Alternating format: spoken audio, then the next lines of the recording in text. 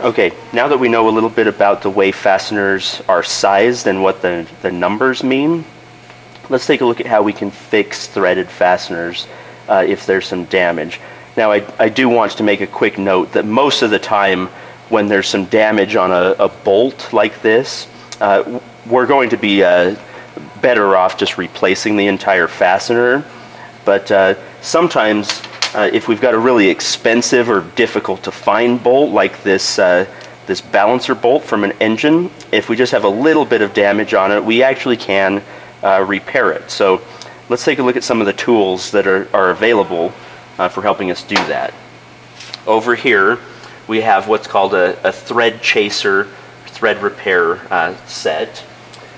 We have some thread chasers that are designed for repairing external threads on bolts and studs, and then we have some thread chasers that are designed for repairing internal or internally threaded holes such that we would have on an engine block or some other type of engine component. Again, if it were just a nut that had some thread damage, we would be better off replacing the entire nut. And then this little bar right here is actually called a thread file. We have one that is metric, and then we have one that is SAE. And these have teeth on them, little cutting teeth that correspond to different thread pitches. So we previously took a look at this bolt, and using our digital calipers, we decided that this was a 16 thread per inch fastener, a 3/8 by 16. Now, this is not the most efficient way to figure out what the thread pitch is. This is convenient for demonstration purposes, but really, if I had some damage on this and I was wanting to fix it, I would of course need to know what size it was. It may be appropriate to measure the outside dimension here with our digital calipers and realize, oh, okay, this is a 3/8. But then to figure out the thread pitch, we're going to use this thread pitch gauge. Excuse me, I'm going to fan this out so we can hopefully see the numbers on these blades.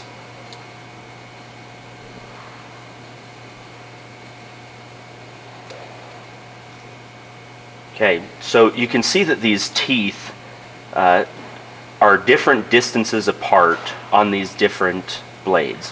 So I'm just going to use this as a comparator to try to figure out, okay, which one of these fits the best. And of course we know that it's going to be the 16. I'm going to fit that down in there, and you can see that that fits really nicely. So now we've determined, yes, for sure, this really does have 16 threads per inch. So I can look at my thread chasers here. Now these gold ones are metric. These silver ones are SAE coarse thread. These black ones are SAE fine thread. So I'm going to try to select my 3/8 by 16. So you can see right here it says 3/8 by 16. What I could do is mount this in my vise. I'm going to use a little bit of cutting fluid here.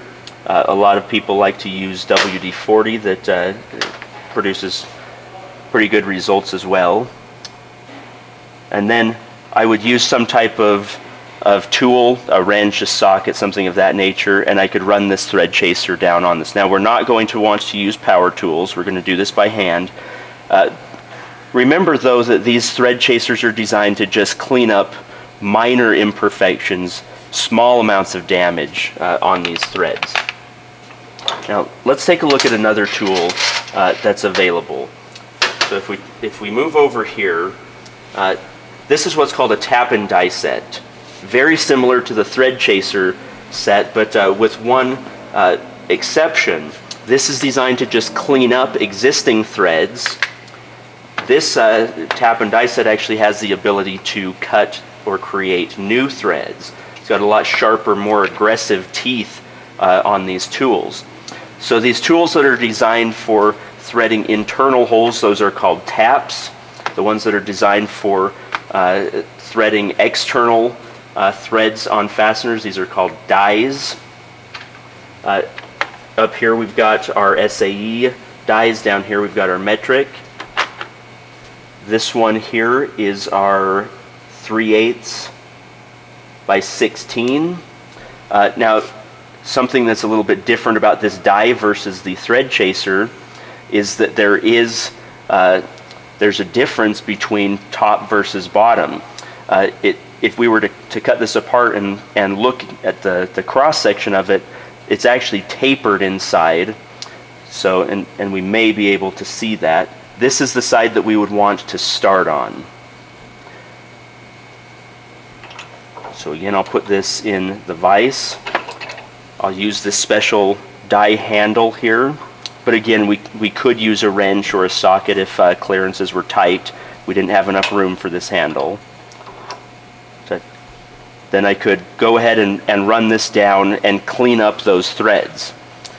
Now, remember that I said this die also has the ability to create new threads. If I were cutting new threads, what I would want to do is advance this about a 1/4 turn and then back it up about a 1/2 turn and then go back to where I was, advance it an additional 1/4 turn, back it up a 1/2 turn.